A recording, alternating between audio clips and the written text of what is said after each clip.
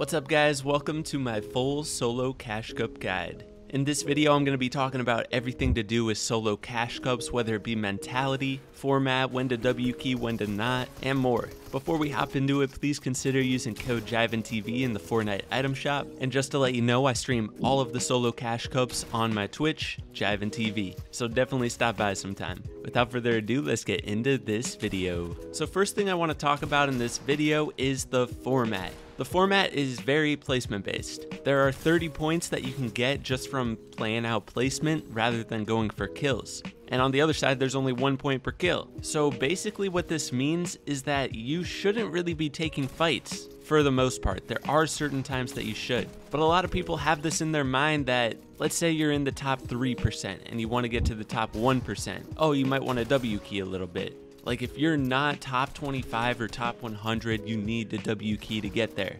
Not true at all. The only time you should W key is if you're way behind on points. So let's say you're like top 30% and you usually place in top 5%. That means you're probably in the lobbies where you might be able to W key and get away with it. The thing is, solo cash cups are only open to champs players. So you gotta really know where you're at on the leaderboard before you decide to W key everybody around you. One thing you'll learn if you try to W key every single game, you'll learn that no matter how good your fighting is, W keying is going to ruin your tournament. Simply because players are so good at fighting nowadays that you may take a fight against a player that you're better than, but they may be good enough to make the fight last 5 minutes, grief all your mats, all your heals, and leave you absolutely shambles for the rest of the game. All for 1 point when you could have gotten 30 for the dub. So this is how I recommend playing. First game, always go for some W keying.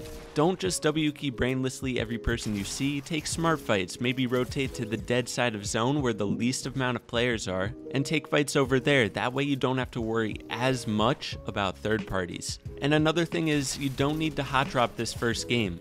Just go to where you're most comfortable, where you practice, and then once you get your loot up, then try W keying.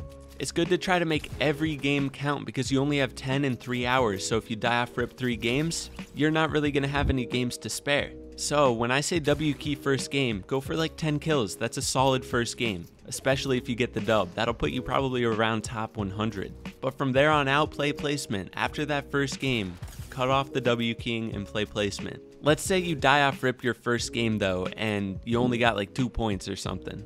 If you're really confident in your fighting, then go for it again. 100%, I would. But if you're not confident in your fighting at all, then you might just want to play out for the placement for the rest of the tourney. That way you don't lose any extra games. Now the only other time you should W key is if there's like 20 minutes left and you still have like 3 games.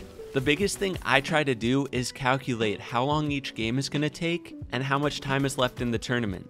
This is something that you kind of learn over time, but it's good to know. So let's say there's 30 minutes left in the tournament. That gives you time for 2 full games. So usually what I do is instead of W keying 2 games, I'll play 2 full games out and just lose that 1 extra game, just forget about it. It doesn't matter if you get through all of your games, what matters is you make the most with the time you have.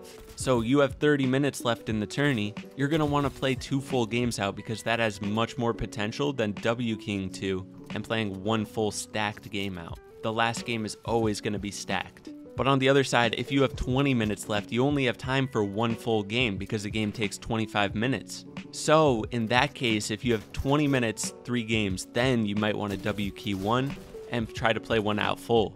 I usually like to have 1 extra game in the bag at the very end of the tourney just in case I die off spawn. That way you can re-queue in for another chance. So that's typically how it goes. W key first game, play placement the rest of the tourney, and then maybe you can W key another game at the end, but figure out how much time you have, just like I just talked about. Another thing you need to keep in mind is understanding your elo. What this means is understanding the skill level of the lobby you're going into.